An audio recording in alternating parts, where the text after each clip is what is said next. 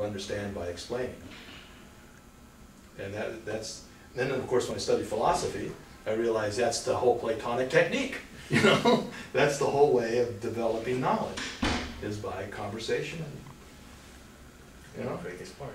Yeah, and asking questions and then thinking about possible answers and going on with it. And then when you study poetry, you realize that you can actually start changing the language you're using. And then mathematics invents new language, and that becomes the language of physics. And there's a synergy there. The physics becomes the language of math, and vice versa. They work off of each other. So that's how I arrived here, ultimately, you know. All right. Yeah. So we have one last question here.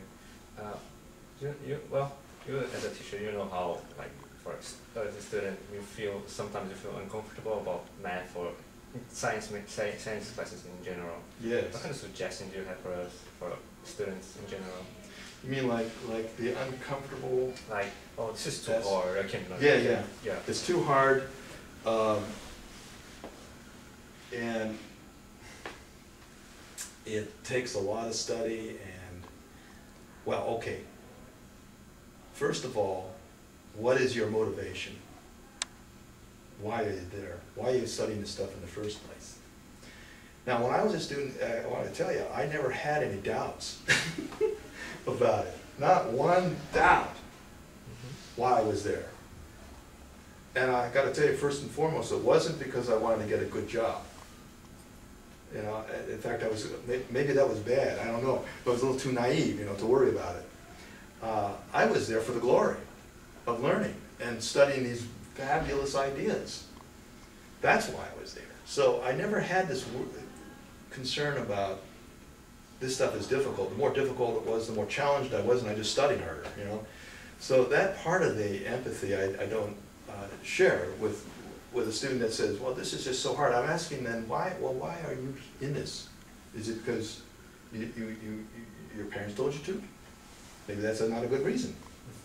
Or is it because you have some idea about some kind of professional engagement, and you think this is important for that, but you're not really studying this stuff for its own right, but you're studying for some other purpose. And it's because of that disconnect between the purpose for studying it and the subject itself that causes this anxiety. If your purpose is to enjoy the thing itself, the thing that's being taught to you, if that's your purpose, in other words, you're living right now, in this moment, instead of having some future quest, you know, we live also in the future. That's not, you know, I'm not knocking that. In fact, when I was a student, I was always, my head was in the clouds, and I was thinking about the future, and I was often criticized for thinking too much about the future. But the other thing is I really liked the subject that I was studying. And I think that's got to be the ground. I think that's got to be the motivation. The student needs to get interested in numbers, in relationships, in functions, in the logical connections, in the proofs. If they're not interested in that, it's going to be terribly difficult. Terrible. It's too hard. So the question I think that you're really after here is, well, how do you get interested? You know? And I think that's a romance. It's kind of something that comes out of you in your feelings and your wonders. And you know, you start asking questions, and you start seeing that some questions can be, you know, handled or resolved or worked over with abstract principles. And moreover, by the way, I have to say this too, when you get interested in what it is to be a human being in the history of the world, you see that mathematics is a vital part of that. It's just like the continuum of the history of mathematics, from the beginnings right up to the present, is unlike almost anything else. And it's a fascinating wonder too. You start saying, okay, I like this history, I like these ideas, I have an abiding interest in what makes things work and how things work. what is going on. It's like what I like to say, what is happening? And when you ask a question like that, you're expanding your mind immediately, and you want every bit of leverage you can get your hands on to access those things. And mathematics is just very well worked out. I mean, it's like the best thing to study. It's been worked out for thousands of years by teachers and students over and over and over again. So when you see when you're in a math class, you're getting something that wasn't just made up on the spot right there. You're getting the benefit of several thousand years of history. And I think that's worth something. That's valuable. And that's what attracts me, certainly, but I would think that's what should attract every student, you know? So you have to look, I think every student should have a little courage in themselves, you know, say, I want to do it for me. It's personal. I want to be involved in this subject. I want to take this class for me right now because I'm interested. And if there's something else going on, like, well, your parents are yelling at you, or you're scared that you're not going to get a good job, or something else is going on, those are the wrong things. And it's going to cause anxiety and ultimately disconnect.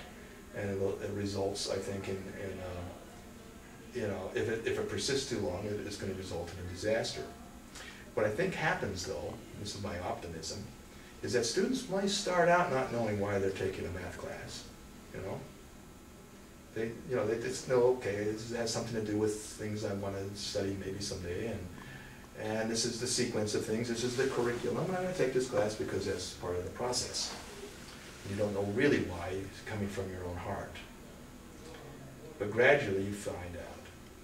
Gradually your interests are sparked and developed. And of course you need an inspirational teacher for that, I think. I think it helps. And I've had a number of them when I was a student that inspired me greatly, and I appreciate them every day. And I just hope I can do something similar, you know. And I know I muck it up once in a while, but, you know, that's just part of the process too. You know, we just keep at it and we do our best. And that's the thing about it. It has to be sincere. It's real, you know. It's a connection with the actual art itself. And that's in me, and I try to impart that to my students. So I think that's how you get past that, you know, that anxiety problem, is you connect with the actual subject. You gain that connection by experiencing it through a teacher, through a channel like that.